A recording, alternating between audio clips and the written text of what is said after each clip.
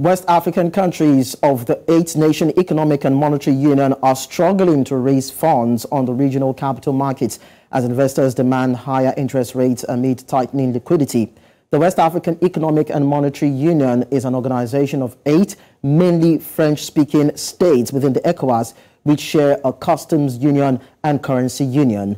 Ivory Coast, the biggest economy in the West African Economic and Monetary Union, failed to raise 85 billion CFA francs, that's about $142 million, through bonds issued at an interest rate of around 5.5%. It returned to the market to raise the funds at an interest rate above 6%. Mali, Benin, Burkina Faso and Senegal have all had to postpone debt auctions.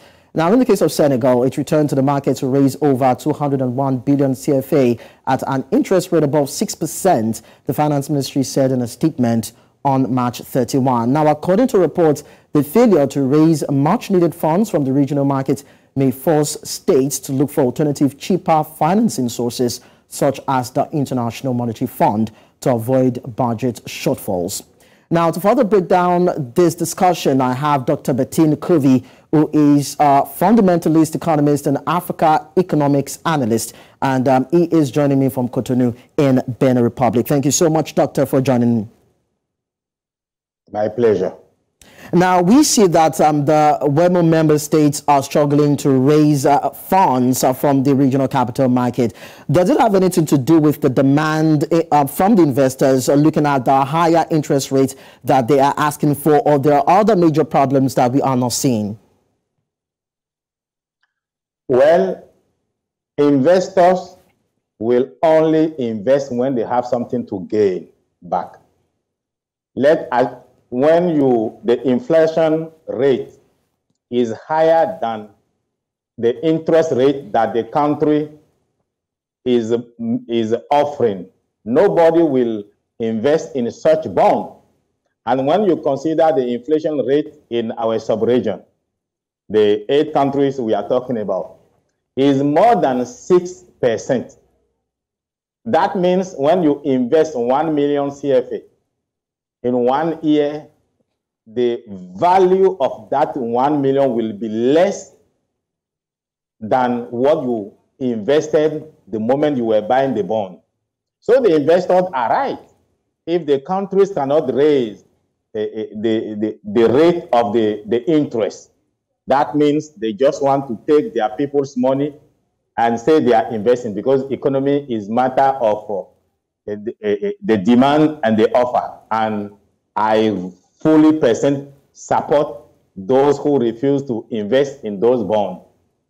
So now, Doctor, now that we're seeing that these member countries are having issues with local currency debt and bond issuance, I'd like to know what the current state of their fiscal probability or power or prowess is as regards the discussion, because we are trying to ensure that we know that these countries have what it takes in terms of its finance to drive its economy. So what is their fiscal position, as it were?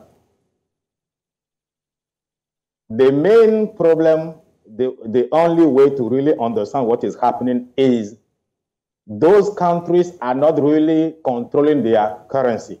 When you take Naira, Nigeria has a central bank that can decide anything about Naira. When you take CD in Ghana, Ghana has central bank that can decide. But when you take the 8 countries, we are relying on the central bank of France, and anything that happens with euro will have influence on our currency. So our problem is deeper than what you are looking at on the market. We are somehow influenced by the international situation in Ukraine, but we are not saying the truth to our people. The solution should be West African Francophone countries should have the control on their own currency, and they can have a serious financial market. Otherwise, we don't have anything like that so far.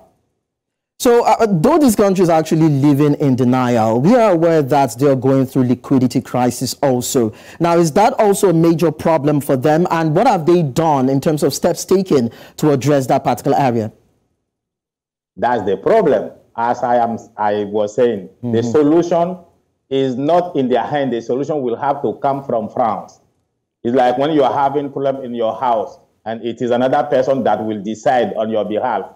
How can you solve the solution? So the real solution is to have full control on our currency, and we can decide. That's the real solution. But we are not courageous enough politically to ask France to release the control of our currency, to release the control of our economy.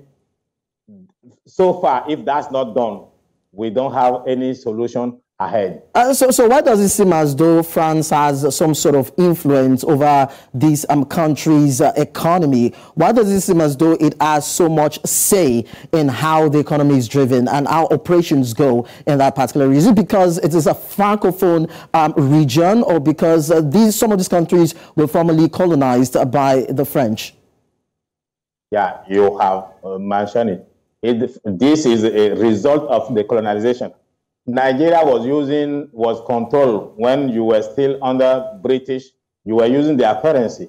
Ghana also. But since Francophone countries are so-called independent, we have not broken that link. And any Francophone country president that want to really stop that link, you will hear that there is a coup d'etat there.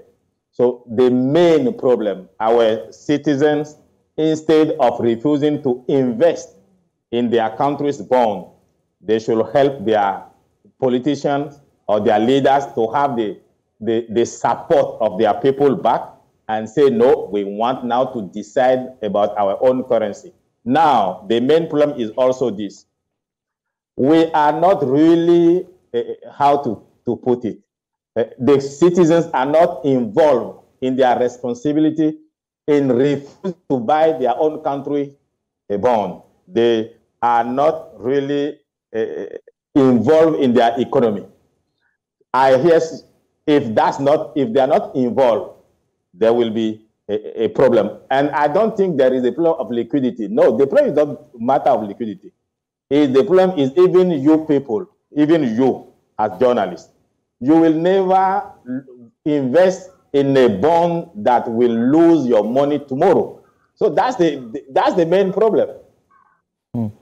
Well, nobody wants to lose anyway. Nobody gets into a business with the idea or mentality of wanting to lose, but then that is understandable. Let's look at Ivory Coast and Senegal, because there are a bit of shining lights when it comes to a thriving economy within the context of our discussion. Now, Ivory Coast reached an agreement with IMF earlier in the month for a $2.6 billion loan, and Senegal is also said to be going back to the renegotiating table with IMF, as it were. Now, do you think that these deals are good for these two African countries? Because, of course, we know that this money is come in the form of loans that will need to be paid back, and these countries also have issues with their debt burden. So do you think it's a good thing to do for them to seek loans or to borrow monies from the International Monetary Fund and other foreign international institutions? That's the main problem. That's what is killing our economies. Because when they go back to IMF, they will make the loan in dollar. But in their country, they will not use dollar directly. Those dollars that they are taking from IMF will be sent to France, and France will send them CFA. So at the end of the day, what are they receiving? CFA. But what will they pay? They will pay in dollar. What I suggest is they should talk with our citizens, their citizens, to really buy those bonds in local market, in local currency, and they will invest, because it's not good at all to rely on IMF. That is not really the solution. All right, so what about if these countries come together to have a single currency, to have one particular kind of currency? Do you think it will improve the value of the currency and, of course, improve the value of their economy, as it were? Because we're looking at how to deal with inflation, how to have them control the financial market, how they can deal with liquidity issues, though you have said that that is not really the main issue. But then we're looking at the possibility of having a single currency. Would that help in any way? What they really need, these are 8 countries that are using the same currency. But are they really interconnected when economy is concerned? What is Benin selling to Cote d'Ivoire? What is Cote d'Ivoire buying from Benin? What is Senegal? We are using all 8 countries using the same currency, but has really no economic link. So they don't really have any currency together. The day they will decide to build a real economic organization, working together, buying what Benin, producing what is needed in Togo, Togo producing what is needed in Cote d'Ivoire. In that condition, we can talk about having the same currency. But now, what they have together is the name of the same currency, but that is controlled by France. What they have in common is just France controlling their currency. So that's the main challenge we are having.